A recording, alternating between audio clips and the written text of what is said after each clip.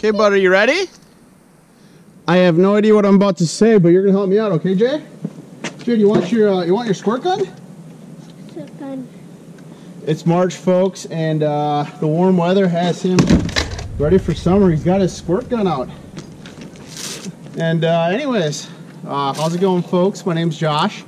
This is my little fishing partner, Jaden. And right now what I'm about to do is bring you some real basic tips and overview on ways that you can experience some awesome late ice fishing on the western part of Sakakawea. If you're like me, you're probably antsy to get the boat in. However, honestly, about the time that people start quitting ice fishing is the time that it gets insanely good. Whoa! And I'm just gonna give you a few basic tips, just trying to keep it real basic so that you can get out and have some fun. Here we go. What do you guys think? So first off, location. That's the most important thing out of anything. If you're not where the fish are, you're not going to catch them. Sounds dumb, but people tend to sweat things like colors, lure type, etc.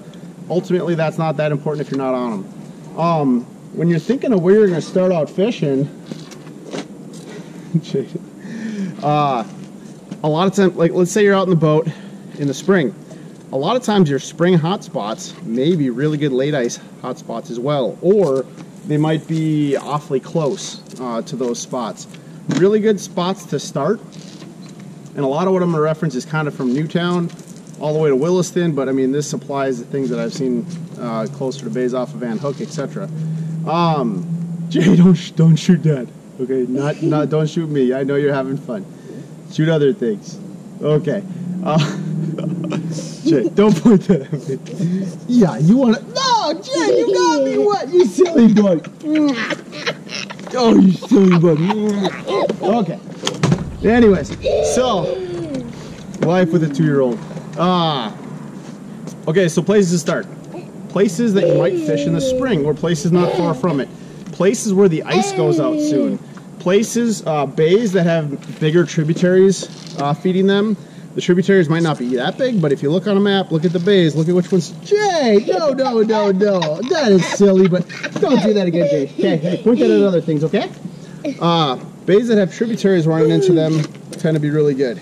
So, I may not be fishing the tributary itself, but I might focus on bays with larger tribs, and I might fish primary or secondary points near the mouths or even partially into the bays, you know, to start my hunt. A dead giveaway this Jay, don't shoot the camera, Jay. A dead giveaway this time of year.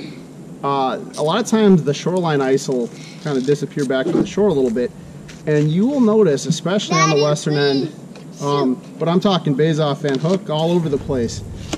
Whoa, yeah.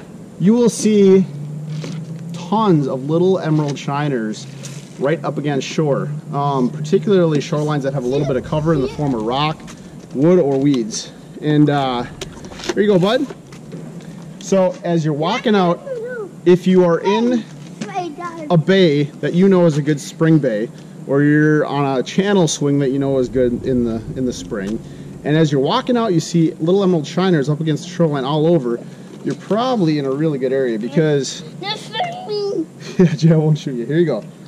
Along with the emerald shiners are Cisco that are eating them, whitefish that are eating them, walleye that are eating them, crappie, catfish, pike, everything. A lot of times the big pike might prefer the Cisco that are eating the emerald shiners, but that's the start of the food chain. So keep your eye out as you're walking out on shore for that bait on shore. Yeah, bud, you're doing great. So location. So have we got that figured out, Jay? Think of your spring hot spots. Think of channel swing banks. Channel swing banks are almost always good all times of the year, but they're good this time of the year also. And KJ, I gotta throw out some tips quick. And also, I just to throw out some numbers. I mean, honestly, day to day this is gonna change, but like 10 to 18 foot can be really good for walleyes on the west end of the lake this time of year. And typically for pike, my best holes are actually probably 7 foot and shallower. If there's enough room for the pike to swim under the ice, they might be there. A lot of my best holes are really 2, 3, 4 foot of water. And that's whether I'm fishing points towards the outside of a bay, partially into the bay, or at times all the way back in, you know, at the very tail end of a, very back end of a bay. So yeah, one thing to keep in mind is the fish are moving and the fish are hungry this time of year. The days are getting longer. There's melt water getting back into the lake, oxygenated. I mean, fish are getting ready to spawn. It's go time. Fish are eating, and there's not many people out there still ice fishing when you're here in the last few weeks of March. So, buddy, did you get wet? Mama, I want mommy. I want mama. I think he needs mommy to try off. I'll be right back, folks. Okay, I got Jaden dropped off with mom. So you pulled up to your favorite channel swing you like fishing in the spring, or whatever. You just want to try it out, or maybe you're fishing a bay you think is going to be good, and you pull up by a point at the mouth of the bay, or partially into the bay. It's got a really good drop and a nice little shelf on top. As you're walking out, you notice bait on shore. It looks good. What are you going to do? Honestly, I'm going to give you just a few basic lures. I can tend to make it a lot more complicated than this at times, but a super fun way to catch tons and tons of fish is the smallest size Swedish pimple. And all I pretty much use is an 1/8 ounce Swedish pimple in either white or chrome. If the water's pretty dirty or if it's low light, I usually use white. If it's sunny or real clear, I tend to use chrome. It emulates those little emerald shiners really well. You will catch the snot out of everything that swims in Sakakawea on these things. Cisco love them, whitefish love them, walleye love them, crappie, catfish, etc. Let's just say I'm set up on a point, you know, near the mouth of a bay or something like that. I might be catching walleye in, let's just say, 10 to 18 foot of water. Maybe it breaks and it starts, you know, the base of the break is, let's just say, in 25 foot. At about that base of the break, suspended just off bottom, you'll tend to run into a lot of catfish on the west end of Sakakawea. You'll run into crappie, and also when the walleye are a little less active, it can be a real good spot for walleye. Typically, the most active fish I'm running into this time of year, kind of that 10 to 18 foot range. But like I said, little 1/8 ounce Swedish pimple, and honestly, this is a medium light Jason Mitchell, just an old school medium light Jason Mitchell ice rod. Little Tikasitas reel, 4-pound trilene micro ice, and you're set. I pinch off a minnow head and I put a little minnow head on there. I also like to use a small bait button to help keep that minnow head on for lots and lots of bites, lots of fish. This time of year you can catch lots of walleye, lots of Cisco, lots of whitefish. Let's just say I'm jigging in 15 foot of water and I've been catching walleye. A lot of times I like to do column climbs and work up and down the water column because I love catching Cisco also. They're fun. You can smoke them. They're just a cool, fun fish to catch. It's like catching trout. So a lot of times, if I'm bored fishing walleye, or even if I'm not bored, I'll just work the whole column. A lot of times, like 3-4 foot under the ice, or anywhere suspended in the water column, the Cisco like to come through. If you see them high, it's more than likely it's a Cisco, possibly a whitefish, especially the Cisco. But anyways, you get real wild with it. They love chewing these little spoons also. Not to mention, you get some surprise big pike on these also. So let's just say you're fishing this point, and let's say the point gets real shallow. You might try putting some tip-ups out for... Oh, actually, before I get to that, along with the jigging spoon, I will say this is about all you need. However, if you really want to put out dead sticks, my preference is not to really use tip-ups because I think they're more of a pain to use. And this time of year, it's warm. You don't really have to worry about stuff freezing in. My preference is to use a little rod rocker like this, and I will just set the rod in like this, set it on the ice, and then what I got here is a Clam Drop XL tungsten jig. Got about a size 6 hook on it, and the jig weighs probably, well, it's tungsten, it's probably at least 1/8 ounce, if not a little bit more. It helps in the current to be small and compact so that if you're in an area like a channel swing that has a little bit more current, it won't blow out as much. But anyways, these dead sticks, they have a really soft tip, and on that rod rocker, you'll notice when a fish starts to grab and pull it down, and honestly, they hang on it. You run over there, jack the hook set, you got yourself a walleye. Most days, I will far outproduce dead sticks with a jigging spoon. However, it does help to have dead sticks some days, and there are days where dead sticks can definitely help put quite a few fish on the ice. So, 28-inch Jason Mitchell. This is the, yeah, just his meat stick rod. It's an inexpensive, super nice rod. 4 or 6 pound trilene micro ice, all you need. So let's just say you're set up on that point, and while you're at it, you want to jack a big pike. Big pike, you can get them way back in bays this time of year. However, they're honestly out to feed, so wherever the most food is, that's where they're going to be at. A lot of times those points, like I was just talking about, they might have emerald shiners, Cisco, whitefish, I mean walleye, everything that's out there. I mean, they would love to chew on a nice juicy Cisco. So while you're at it, that same point, you could set up a tip up. Personally, I've used a lot of various tip ups, etc. Day in, day out, I feel like, honestly, I've gone back to just the old school beaver dam is probably my favorite setup. I've used jaw jackers, round thermal tip ups, etc. Without going into a long explanation, this is currently what I'm leaning towards. So anyways, beaver dam tip up. My preference is just a single treble hook. I keep it real basic. A single treble hook. I've been using mostly a size 2 owner ST41 treble with an 1/8 ounce bullet sinker just above it. That helps because usually when I'm my favorite bait is just like a 4 to 6 inch smelt. I use a lot of different baits, cut baits, a lot of various things, but without making it complicated, day in, day out, a 4 to 6 inch smelt speared through the back with one tine of the treble hook with a bait button over that to help keep it on is going to catch pike and big pike. To that, I have about a 4 foot long leader of 40 pound tieable American fishing wire. It's a nylon coated wire. I use a 4-turn clinch knot to cinch that down. Then to my tip up line.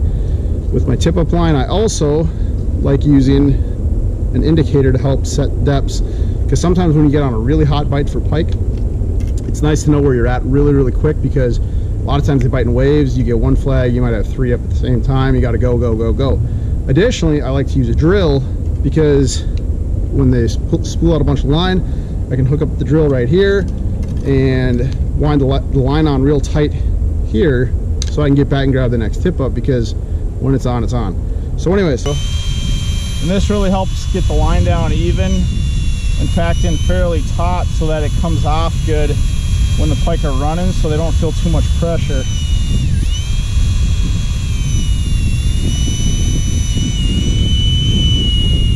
That would have took like 10 minutes by hand. So anyways, if I do use bigger baits, I use a 2-hook quick strike rig. However, honestly, I feel like the more hardware you put on there, the less likely they are to bite it. I've definitely seen that be the situation at times. A single treble hook like this 2X strong owner ST41 with cutting points is a killer hook. It'll stick big ones. Also, if you're fishing with little kids, it sets really nice. It's got cutting point hooks on there. It really jacks them. It's fairly small, but it's stout. You can land giants. Like I said, if you want to get creative with like 8-10 inch baits or bigger, you probably will want to use a double quick strike rig. The ones that I've used the most are, they're called like zero rigs. Big Tooth Tackle kind of came out with them. A few guys from that a handful of years ago. You can look that up online if you'd like. So, an extremely overlooked tactic for big pike and pike all year is jigging for them. This right here is about a 40-inch Thorne Brothers professional blank, kind of designed for Lakers, big pike, etc. I got a 3000 size Daiwa on here. I've typically used, I'd recommend 10 to 20 pound Suffix 832 mainline braid. Suffix 832 mainline braid. However, I am currently experimenting with 15 pound P-Line CX copolymer. To that, I have a 20 pound tieable leader with a ball bearing swivel. Ball bearing swivels make a huge difference compared to just a generic crane swivel. Generic crane swivels are almost worthless. You have to get a high quality swivel like a Sampo or a Spro with solid welded rings, about 2 foot of wire down to a, it's either like considered like a 25 or 30 pound tactical angler clip. And if I had to pick one jig to catch big pike this time of year, a hair jig, specifically like this airplane jig. Reason being is because when you jig it, it jumps. It really glides side to side. Bucktail works really well in the cold. That side to side really helps trigger them. Jigging for pike is extremely underrated. Lakers are becoming extremely popular for good reason. But honestly, pike are like a poor man's laker. You can have insane strikes and insane fights from pike. The biggest difference is you're catching them shallow, so you don't necessarily see them chase for like 50, 60 foot, but it's sick. You want to have your drag so it can slip on the hook set, because man, those things will absolutely crush you, and you can get 20 plus pounders on the little rod, and it's insane. So anyways, let me see what else I want to cover. Oh,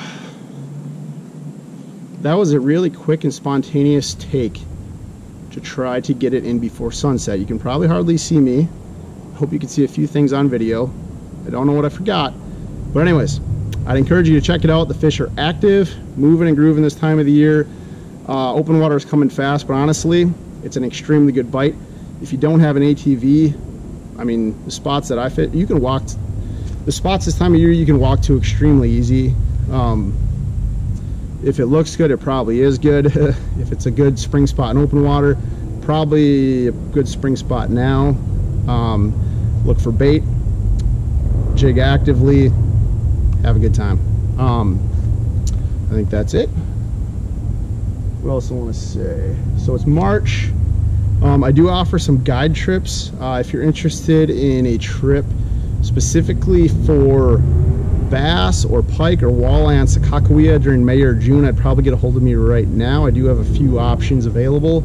I offer walleye. I'd say I definitely specialize in casting artificials for bass and pike though, including on the fly. So if you're interested in chasing, I mean, just about anything that swims on Sakakawea, especially bass and pike with artificials and casting, give me a call.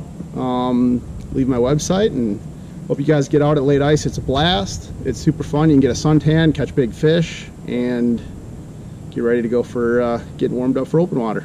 Catch you later, guys.